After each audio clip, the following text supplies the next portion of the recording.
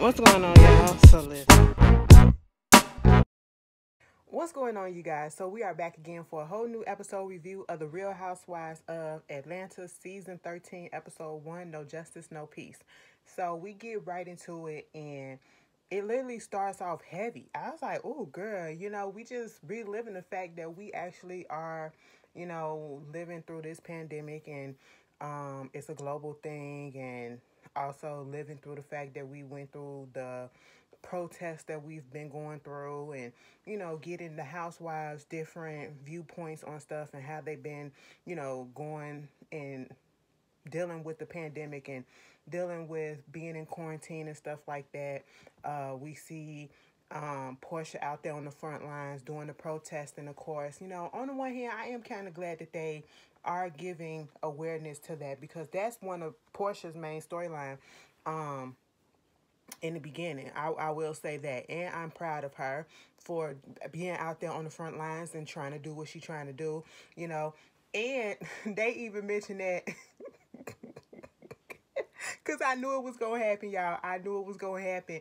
When they mentioned her being out there doing the protesting and stuff like that, about how dense this bitch was back in the day, okay? When she first got on here and they went to that, they went to that church and they was talking about the Underground Railroad, and she said it got to be a conductor and it got to be an entryway and an exitway or whatever. I said, bitch, when she, like, we was over Portia then. We was over Portia. If we was on the fence about Portia, like, is this girl really who she say she is? Who is her? When we was trying to get a feeling for her, baby, when she said that shit, I was like, you got to be kidding me. That is something that a child would say that is just learning about the Underground Railroad. Mama said, who is who is conducting the plane? Okay, who conducting the train? Who driving it? Okay, what stop do we get off of and what tunnel do we get in on? Okay, that is what she was saying. Mind you, her granddaddy was a goddamn civil rights leader, and I said, girl, what is happening? But she, she brought it back, and she redeemed herself with this whole protest stuff, being very much active in this whole thing. And I really don't feel like it's a show. Like I said, it's in her bloodline. So, she redeemed herself with that. Then we get this whole scene with the girls coming back, and we got what's her name? Cynthia having a little lunch, for Candy and Marlo. And we see Candy show up, and Cynthia was saying how she was quarantining over there at in California for the first 4 months or so, and so now they're finally back up in Atlanta at Lake Bailey, and so at this point we see everybody a little thickums. Everybody a little thickums because everybody done gained some quarantine weight. You know what I'm saying? So, it happens. Ain't no shame in no game. Cynthia said I got on that scale. That scale said 180. Listen, Cynthia's titties was titty in. Okay, bitch? They said, listen, we gonna get some shine too. Candy said, bitch, if you show me your nipple one more time, I'm probably gonna suck it. Okay, that's what Candy was thinking. You can't tell me no different, because, bitch, I probably was thinking the same thing. But anyway, Cynthia looked good. Candy looked good. Everybody looked good, And then Marlo showed up. Baby. When Marlo showed up with that mask on and that shield on and that thermometer, okay, I said, if that ain't me, girl, I don't gonna know without my... I got one right here, and I got a different one, okay, bitch? What you not gonna do is not gonna play me, and Ashley ain't gonna get caught slipping, okay? That's not what's gonna happen up in this bitch. But, Marlo was there for a little bit of comedic relief, which was needed. They sent down there. She trying to get them 6 feet apart. They trying to see what's going on with Kenya.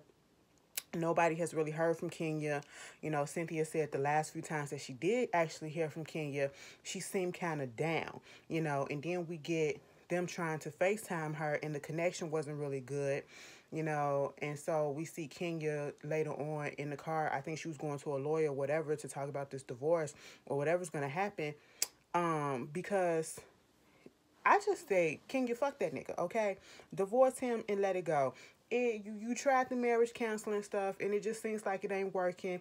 Y'all just not compatible right now. Y'all made a beautiful baby. Ain't no need to be stressing yourself out over this no more, okay? He don't want this. You said that when you was in New York and y'all was interacting or whatever, you asking him what he's doing later on, and he's snapping on you just because he got to work or whatever.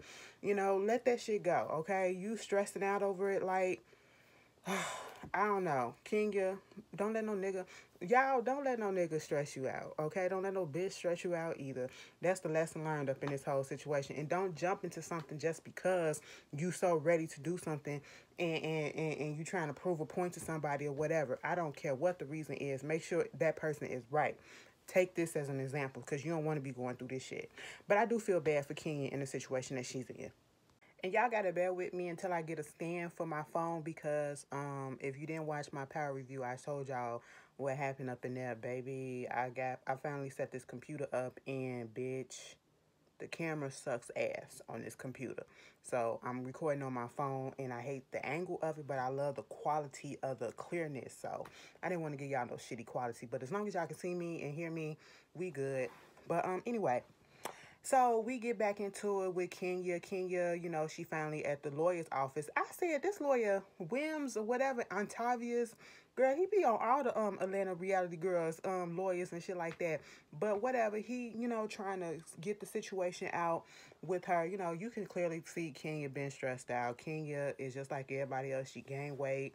You know, she said she gained like 30 pounds. You can see it all up in her face. And, you know, just sitting there and seeing her talk about this whole situation with Mark and, you know, what they've been going through, you can just tell that she's stressed out about it. And I'm pretty sure she's probably rethinking some of the, wishing that she could take back some of the decisions that she made, like jumping headfirst into a relationship, not just a relationship, but a wedding. Speeding through to a wedding, into a marriage that is basically with somebody that you really don't know.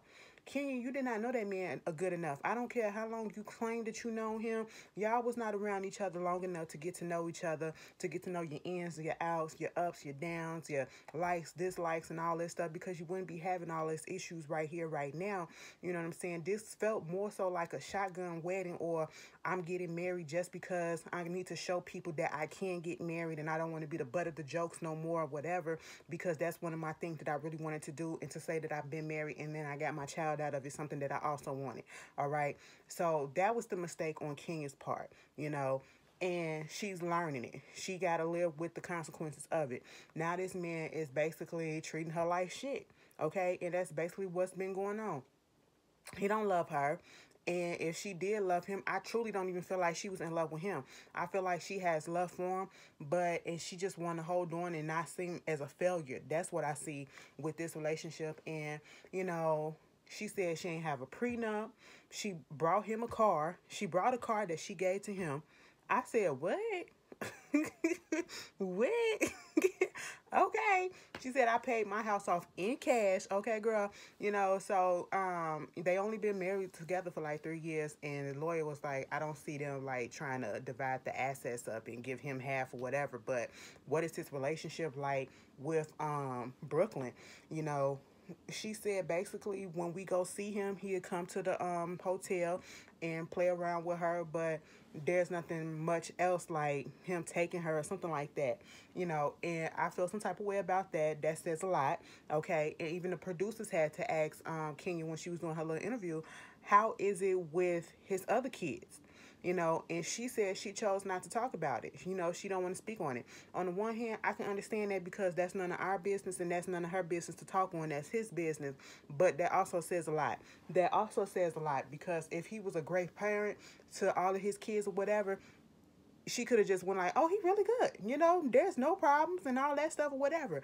But she chose not to say anything. So it just leaves, you know, some doubt up in there, like, you know, he's not up to par like he needs to be.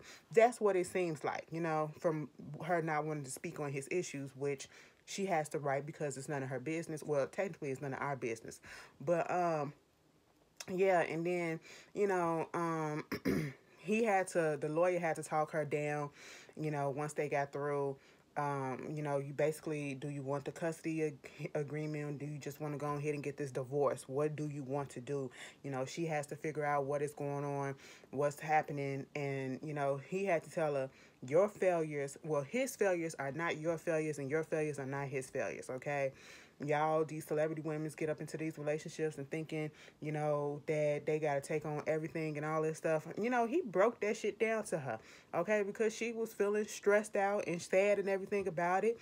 And I bet you she won't do no shit like this again. This is a lesson learned for Kenya, okay? You can't just fuck around and get with everybody and anybody just because to show people that you can get a nigga, you know? That's what it seemed like. Then we move over to Portia as, and she's on the way with Dennis to Louisville, Kentucky. This is when she was going out there to protest with Tamika Mallory for Breonna Taylor.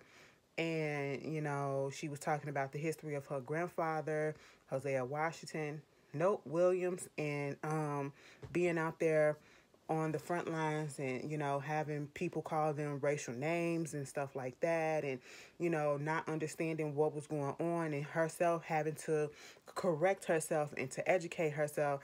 And, you know, she even admitted that she didn't know a few things. I said, how you didn't know at your big age? How you didn't know certain things? Did you pay attention up in school? Or did they not teach you this in school? Because I had black teachers, and I went to a black school. So they taught us history, you know, black history and stuff like that. So we knew about the leaders of the Underground Railroad. We knew about the figures in black history and stuff like that. Plus, I took the college class. I took a class in college, a couple of classes in college, so that's that. But, you know, we had to go out further and educate ourselves and educate our own kids, because these schools, most of the times, they're not going to show and tell everything. You know what I'm saying? We can't just rely on the schools, but you have your own grandfather that's right there, that's a living freaking figure in the civil rights, and you were still asking about the Underground Railroad, and who was, girl, she addressed it, and she said she made up for it, because, you know, she got her daughter, she doing all this for her daughter. You know, she had to make a little video saying basically, I'm not trying to get myself killed, I don't want to kill myself or whatever, I'm out here trying to protest, and, you know, having something that her daughter can look up to, which I think is admirable. So, you know, Portia out here fighting a good fight. So we get Candy talking with Riley. You know, Riley is about to get ready to go to New York because she's in NYU. She's about to start school up. And, you know, they out there, Ty about to clean off the car. Riley was supposed to be out there to clean off the car. Let me tell you something. Riley looked like a grown-ass woman. Riley do not look like 18 years old or however age she's supposed to be. Riley has always looked older than what she's supposed to be. After she got through doing the jerk on the intro back in the day, y'all remember that when Candy had the cockatoo hairstyle, the rooster hair style, bitch, and Riley used to be jerking her ass off, and every time I see it, I be like, now do the jerk, jerk, jerk, jerk, jerk, jerk, jerk. That used to be the shit. The New Boys, come on. I just gave y'all some music y'all need to go back and listen to. Okay, I just seen this video of this girl that was 18 years old listening to a whole bunch of music back in the day. Damn, we gotta call it back in the day, like Soulja Boy and all that stuff, and Lil Jon and the East Side, you know, and the Yin Gangs, and then no, none of it. I mean, damn, I get it, you 18 years old, but you mean to tell me you ain't heard Crank That Soulja Boy before? Superman that hoe? What? You ain't hear that before? Bitch, it made my heart hurt. Okay, we gotta educate the kids these days. We gotta educate them, you know what I'm saying? The parents not doing a good job. But anyway, moving on from that. Yeah, Riley look grown ass. You know, she coming out there and basically, you know, they discussing how much college is going to be and how expensive it's going to be. And, you know, Riley suggests Daddy should go ahead and pay for it because he ain't put in on nothing else.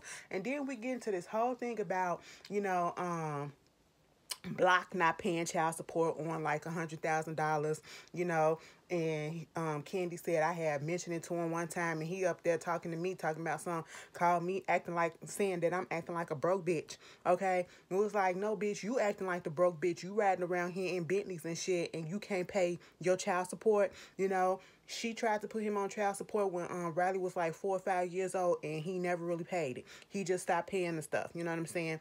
And so I sat here like, granted, it's messed up. We hear the whole situation, and we've been down this road with Candy and you know, Riley, and having Block on the show at one point. Remember that?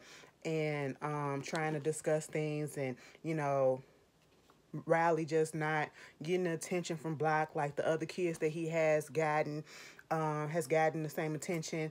But at this point, we see that Riley is a little disappointed.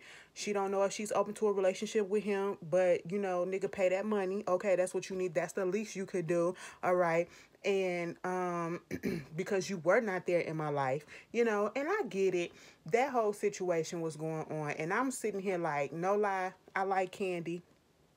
I was just like, please don't let this be her whole storyline for the rest of this season or even half of this season. I can't go through 10 episodes talking about child support issues and stuff like that when we already did that a few seasons ago, okay? And nothing's never changed, okay? Riley is grown, you know, and I get it. You need to get your money or whatever, but we've been through that, okay? We've been through that. Can we go through something else? You know what I'm saying? Please don't let this be the whole focal point of your storyline. No shade. It's a universal topic because it's a lot of people that's going through it. But girl, I don't want to hear it because we already seen it. I can see if this was the first time it's coming up, but it's not the first time it's coming up. Okay, once a nigga show you what they're about, that let that be it. Okay, he ain't gonna change. He ain't gonna change. He ain't gonna, even if he's being blasted on national TV, he still haven't changed. Come on now, you're not gonna get what you hope or what you deserve to get from this man. Moving on from that. So Portia, you know, she's still out there in Louisville doing the protesting, and she was just letting us know that they were moving from different sites to different sites, and it's just that because they don't know who the people are, most of the people, they can have somebody infiltrate the group and who can give away the location where they at. And, you know, because they was out there arresting protesters, and we seen Portia get arrested multiple times, you know, and so that's why they moving from different place to different places to protest or whatever. And that's what they waiting on for the final place to go to and all that stuff. So, you know, Portia, it seems like this whole first episode, Portia just out here doing her activism thing, and everybody else is doing other real life shit. So, the girls, Cynthia and Candy, go over to Kenya's house. Kenya wants to show them the new renovations and stuff that she's putting in. She's putting in a play area for little Brooklyn, and she's putting in a pool with a jacuzzi, you know, because when her and Mark was together, Mark didn't want no pool. I said, hold up. Now, see, listen, when I get put on and I get my, I actually make some money that's comfortable, and, you know, truth be told, I'm going to get my mama a house first before I get me a house. But when I get comfortable enough, I'm going to get me a house, right? And it has to have a pool in it. It has to have a pool in it. I don't care if it's still up in Chicago, bitch. It's going to have a pool up in that hole, okay? Indoor or outdoor, bitch. It has to have a pool, all right? I haven't touched pool water in a minute, and I'm kind of mad about it, okay? But anyway, I said, why you don't want no pool? And I said, Kenya, that's your fucking... See, Kenya, that's what's making me mad. And I hope, truth be told, Kenya, please don't let this whole season be about this nigga. Okay, divorce him, because that little conversation that you had on the couch with Candy and Cynthia about, you know, how bad he treats you and all this stuff, and you talking about the lawyer gave you the choice whether or not you want to do the separation or you just want to go ahead and do the divorce. Bitch, do the divorce, okay? Because I'm tired of this, and you should be tired too. All right, now I'm trying to be nice or whatever because I do feel for you a little bit, regardless of how other people may feel and how you been doing or whatever. But you know, I'm trying to give everybody a whole new chance, whatever, new season and all this shit. But at the same time, baby girl, why are you putting up with this shit? You haven't seen Tim for months or whatever, mainly because of quarantine, and you really wasn't doing that well before the quarantine happened. And, you know, your friends see the way that he's talking to you. You allowing that verbal abuse and stuff like that.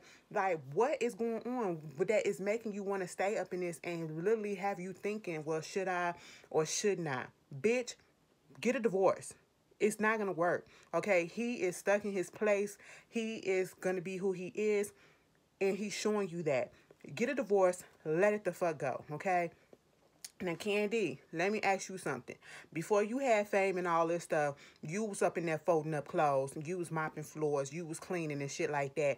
Now that you got this fame and you done got fucking comfortable with nannies and all this shit and housekeepers or whatever, you don't know how to fold up clothes. You don't know how to fold up clothes in a reasonable amount of time. Let me shut up because I got clothes up in here that's been in the bag for a while.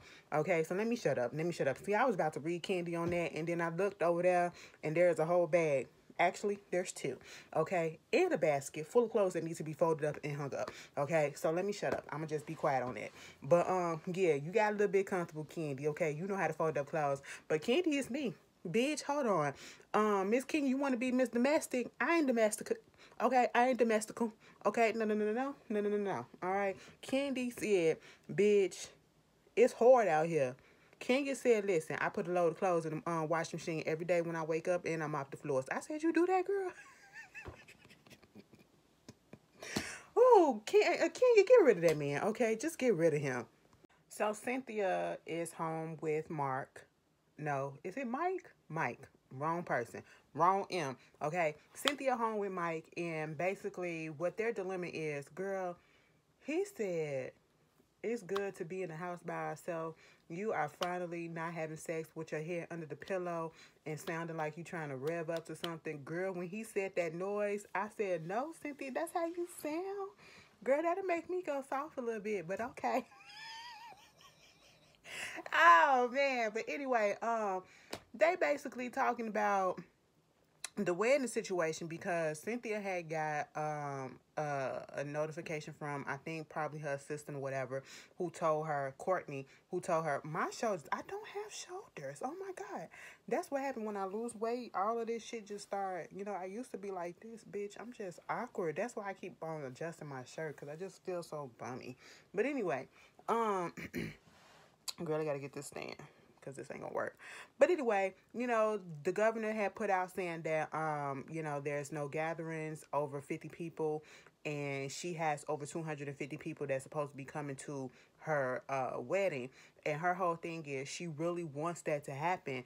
And it's like, don't I deserve? And I get that because, she said a lot of bad things happened at her last wedding that she wants to forget.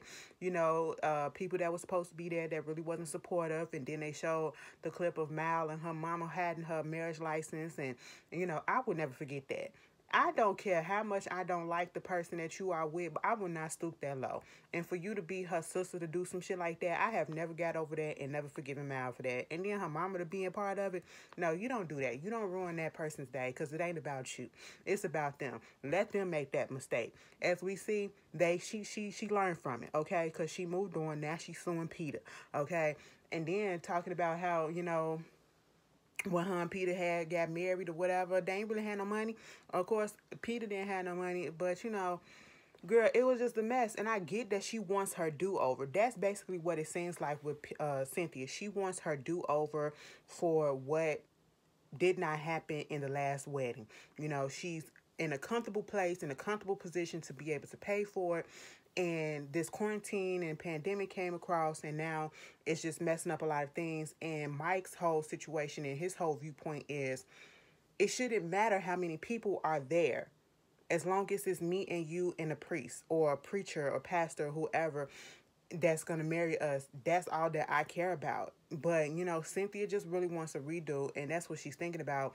And I get it, but sometimes you just have to make adjustments. And at this point in time, you have to make adjustments. And truth be told, I think she did still have that 250 people wedding. Bitch, it wouldn't have been me. It wouldn't have been me. Listen, I ain't, not in the middle of a pandemic. I ain't taking no goddamn chances. Okay? I don't care if we masked and shielded up and gloved up. Ashley will still be out here. Girl, no. But I get where Cynthia's coming from. But, sometimes we just have to make adjustments to the situation, to the current situation that is going on. And the whole thing is, you can have a regular wedding with less people on the date that you want to have it, and then come back, spend less money or whatever. And then once we out of this pandemic straight that we in, come back and, do it big like you wanted to. You know what I'm saying? That's an option as well. But, Cynthia ain't trying to hear that at this point. Meanwhile, Portia's still out there protesting. And, this is where we see people starting to get arrested. And I think they're about to show that, she does get arrested. And then we see Candy. She's at the new steak and bistro, whatever that she's trying to put up with Todd. And you got Don Juan messy ass over there. They trying to figure out how this restaurant going to be. And in the process of that, Candy gets a FaceTime from Cynthia, talking about Portia and the fact that she got arrested.